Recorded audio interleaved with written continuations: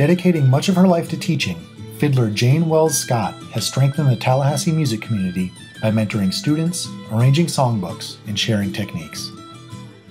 Born in Jacksonville, Florida, Mrs. Scott grew up in southern Alabama, where her mother taught her to play music by ear.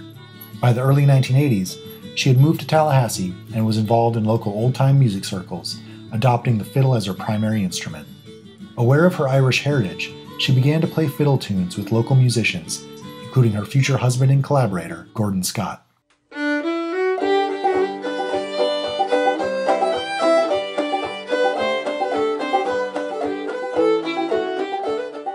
After hearing Irish fiddler James Kelly and Mick Maloney perform at the 1987 Florida Folk Festival, she became determined to learn more about the style. Gordon and Jane founded the Tallahassee First Saturday Irish Session, which lasted from 1992 to 2015. The couple continue to host monthly sessions at Finnegan's Wake, making it the longest-running Irish music session in the state.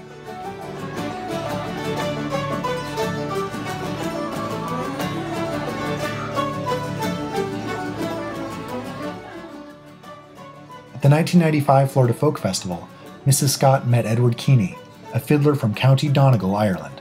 The following year, Scott apprenticed with Keeney as part of the Folklife apprenticeship program and continued to learn from him until his passing.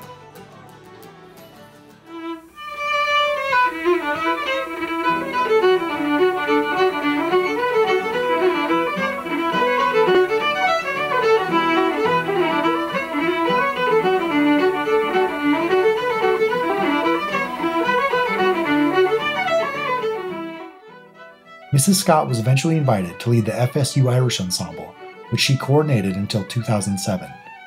She also began compiling the first edition of her Tallahassee Irish Tune Book at the request of local players. The volume has since become a staple in the Irish music community. As a musician, scholar, and mentor of traditional old-time and Irish fiddle, Jane Wells Scott has played a key role in the dynamic exchange of folk music traditions in North Florida. Regarded as an important fixture in the community, her work reflects the rich quality of Florida's folk music legacy.